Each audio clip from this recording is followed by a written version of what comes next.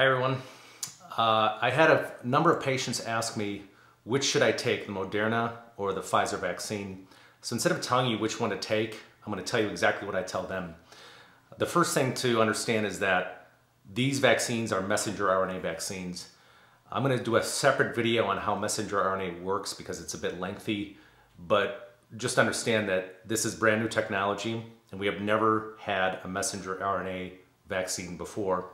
It's been proposed, it is exciting technology, but it is brand new.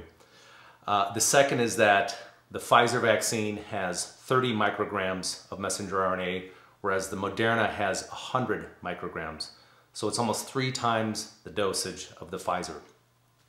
The Pfizer vaccine is very labile and breaks down easily once you thaw it out, and that's the one that requires the negative 70-degree refrigerator or whatever that temperature is, making it more challenging to ship and distribute, whereas the Moderna doesn't require those low temperatures and appears to be a little bit more stable. Both of them are 2 separate injections. As far as efficacy, Pfizer boasts 95% effectiveness, whereas Moderna boasts 94%, and that's basically saying a severe symptomatic infection resulting in hospitalization. Now, anecdotally, what I've noticed with my patients, with everybody I know, is that it seems like people with the Moderna vaccine get a much more intense secondary shot reaction than with the Pfizer. And if you look at it from a common sense standpoint, if there's 3 times as much product in the Moderna, it's gonna activate your body 3 times as much compared to the Pfizer. Now, is that true?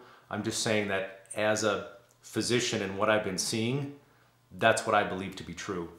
And since the Pfizer and the Moderna are almost equal in their results, the Pfizer is 95, the Moderna is 94.1, doctors amongst my social group have been asking, well, do you need that extra 3 times as much to get the result? We don't know the answer exactly. But if you are in one camp where you want the vaccine, but you're a little bit concerned about this new technology, you don't know if there's going to be long-term ramifications, then I'd steer towards the Pfizer because it's got 1/3 the amount. It appears to be 95% effective. Lowest effective dose is always a wise choice in medicine to avoid side effects. That might be a good choice. If you're not worried about the technology and you want your biggest bang for your buck, then I would say go for the Moderna because it gives you 3 times as much product as Pfizer. Now, you might be in a third camp that says, I don't like this mRNA stuff, it makes me scared. Then the Johnson & Johnson one would be one that you're going to be looking towards because that is made out of an attenuated virus, which is a kind of a beaten down subversion that makes antibody against COVID. Now that one is boasting 50 to 65% symptomatic infection, but is really good at preventing death and hospitalization, which, believe it or not, is really the only end game. We don't want people dying, we don't want people in the hospital. So if you're that third group that doesn't like the idea of this technology, go for the Johnson & Johnson. And then there's a fourth group that says, I don't want the vaccine at all, I don't believe in vaccines. Then you fit in the group that really needs to focus on optimal health, optimal immune function. And that goes for everybody.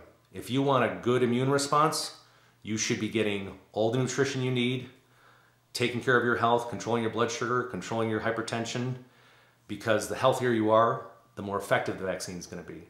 And the healthier you are, the less chance you're going to get a symptomatic infection, whether you've gotten the vaccine or not. So I hope that helps. Hope it helps you make a more informed decision.